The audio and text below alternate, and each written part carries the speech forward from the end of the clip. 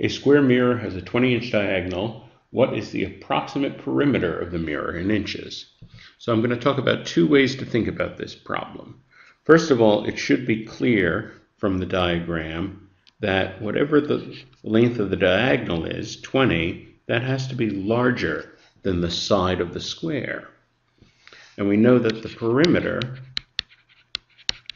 is going to be 4 times s, but that's going to have to be less than 4 times 20, which is 80, because, again, the side has to be less than 20.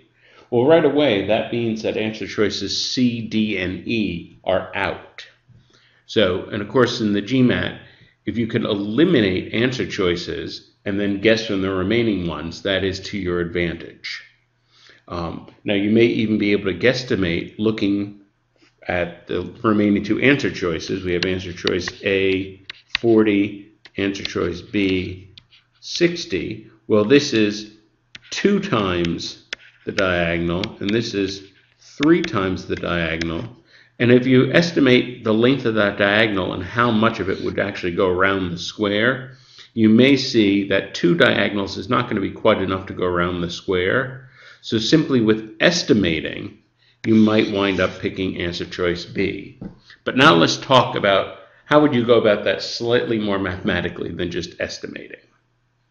Well, we know that this particular triangle, this triangle here, is going to be a 45, 45, 90 triangle. That's a very special triangle, the isosceles equilateral triangle. And you may remember from your study of special triangles that the ratios in this triangle are 1, 1, and root 2. And again, it is highly worthwhile to review the 2 special triangles if that's something with which you're a little bit rusty. So I'm going to set up a proportion 20 over s equals square root of 2 over 1, cross multiply, and that gives me 20 equals s times the square root of 2. Divide both sides by the square root of 2.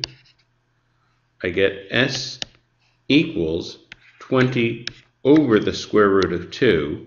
Now I'm going to do something called rationalize to simplify things a little bit. I'm going to multiply by square root of 2 over square root of 2. In the denominator, that gives me a 2. In the numerator, that gives me 20 times the root of 2, and then 20 divided by 2 is just 10. So the side simplifies to 10 root 2. And so 10 root 2, we know that the square root of 2 is more than 1 and less than 2. And so that means that the side has to be more than 10 and less than 20. And so that means that 4 times the side has to be bigger than 40 and smaller than 80. 4 times the side, which is the perimeter. So the perimeter has to be bigger than 40 and smaller than 80. Well, the only answer choice that fits in that range is answer choice B.